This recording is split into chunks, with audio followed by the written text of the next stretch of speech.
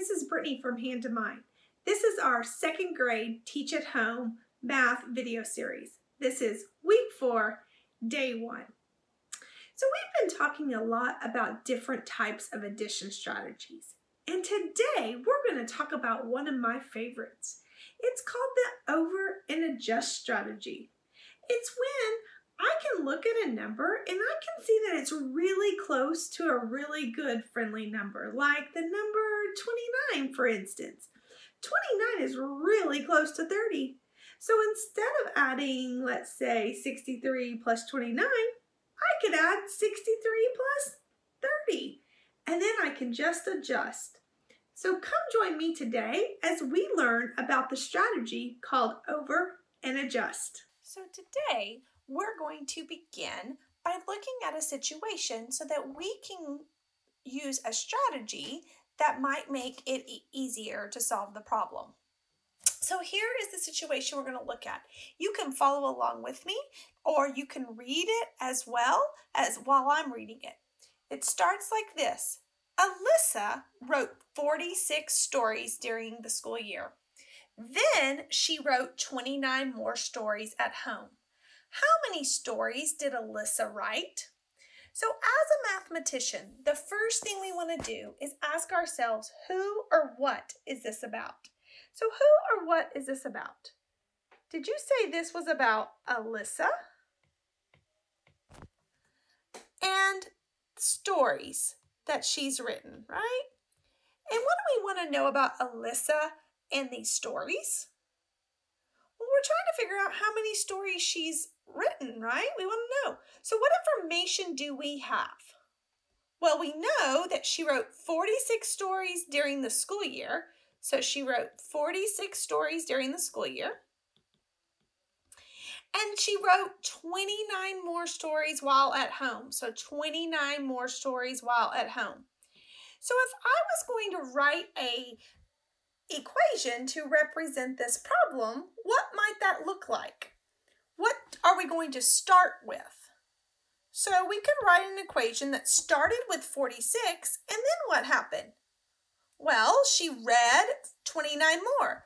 That means it's joining, which is addition, and we're looking for how many stories she read in all, right? Okay, so this looks like an addition. This looks like a problem that we could use addition for. So if I was to do this, I just started to notice something about the number 29. You know, I know 29 is really close to 30. And so I was wondering, could I add 46 plus 30 instead? Is that possible? Could I do that? Would that give me the right answer? Or would I need to do something else? Well, let's just try it and see, okay? So in order to do this, I'm going to model today on an open number line. An open number line is just a number line that doesn't have any numbers. So we're going to start just the way we had it. So we're going to start with 46.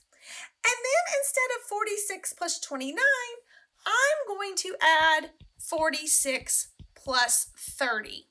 Because 46 plus 30 is really close to this, and 40 and 30 is a really friendly number. So if I was going to do 30, I know 30 is the same thing as 10 plus 10 plus 10. So I'm going to start there. So I'm going to jump a 10 because I know what happens when we add 10 to a number. The 1s stay the same and the 10s increase by 1 10. So if it's 46, 10 more is 56. Yeah. So I've got that 110. Let's do another one. So where am I at? If I'm at 56 and 10 more, the 1s stay the same, it increases. I'm at 66. Let's do one more. So that's a 2, there's 3. 66 and 10 more gets me to 76. So is that my 30? Well, yeah, that's the 30 that I said I was going to jump. But the problem said 29. So I asked you, can I do 30? Well, I can, but then what do I have to do? I have to adjust one, don't I? I have to go back one, because if I don't go back one, then I've jumped 30 and I was only supposed to add 29. So if I go back one, where will I be? I'll be at 75. So what we just solved is 46 plus 30, we know is 76. But then we did 76 minus 1 to get 75. Yeah, so that was a really nice way of adding 29. I could think 30, and then I could just adjust 1 to get to 75.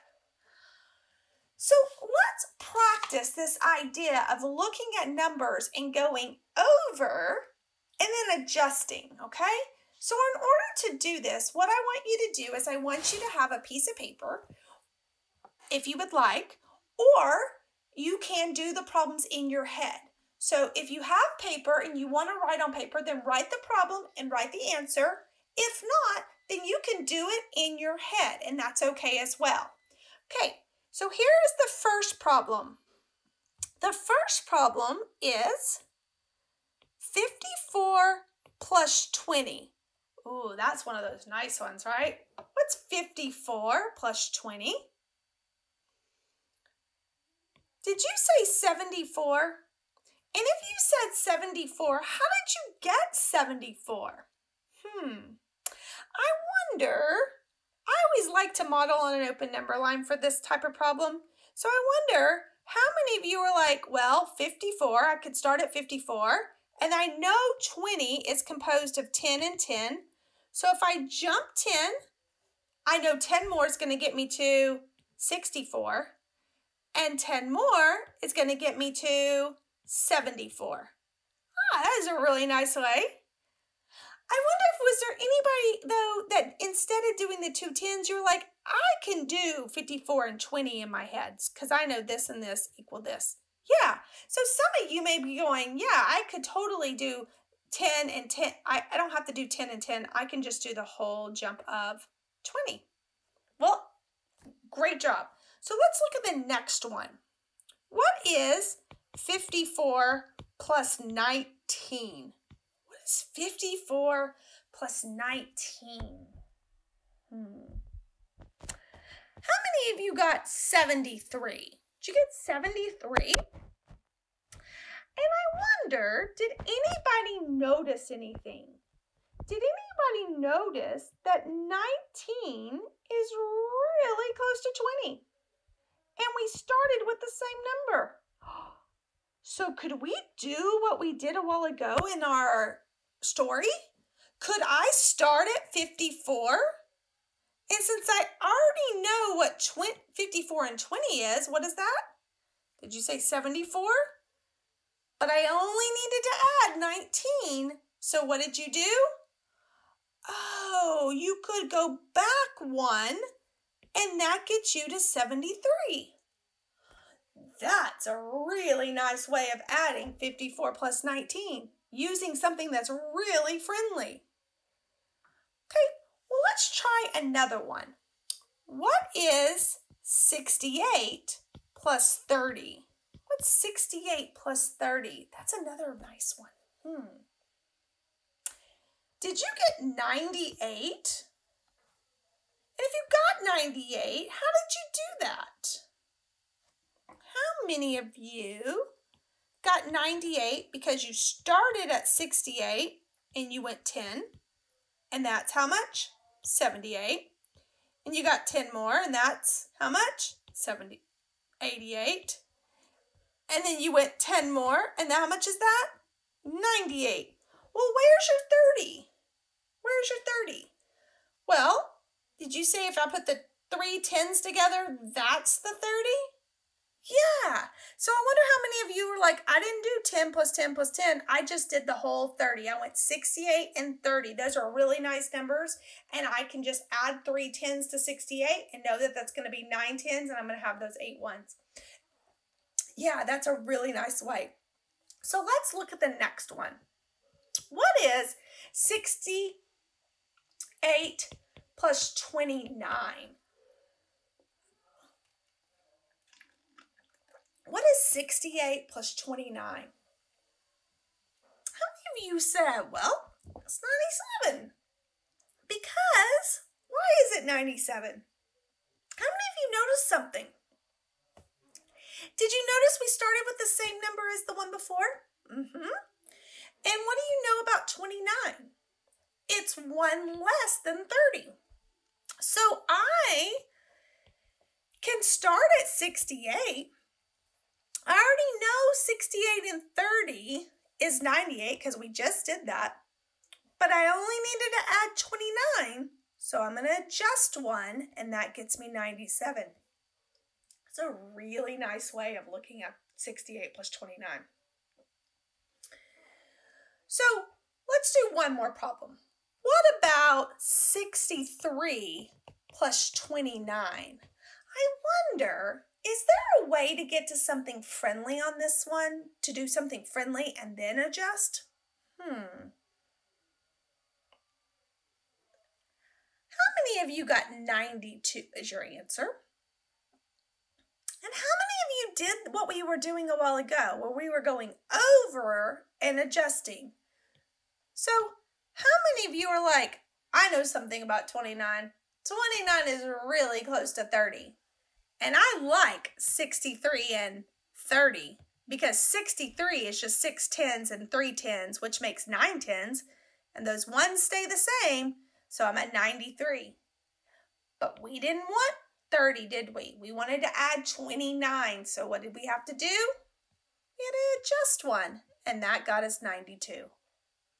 It's a really nice way. So this is called over and adjust. So what we've talked about today is a strategy called over and adjust. It's a strategy that you can use when you are adding numbers. When you look at numbers and you can see that relationship. So let's talk about how you could use over and adjust for 28 plus 18. So one of the things you probably noticed is that we didn't do anything to one of the add-ins. We kept one of the add-ins whole. We didn't break it up, we just kept it whole. But the other add-in, we did look for a relationship. And so do you see a relationship here on 18? Yeah, so I see the relationship that 18 is really close to what? Did you say 20? So what does that look like here? If I do 28 and 20, what does that give me? You know that's 48. But I was only supposed to add 18. So can I adjust? Yeah. How many do I need to adjust though? 2. I need to adjust 2. And so if I adjust 2, now I'm at 46. Now I'm at 46. So today we've been talking about over and adjust. If you would like to practice this skill a little bit more, go to hand2mind.com where you can download some more activities that will reinforce this skill. Hope you all have a great rest of the day.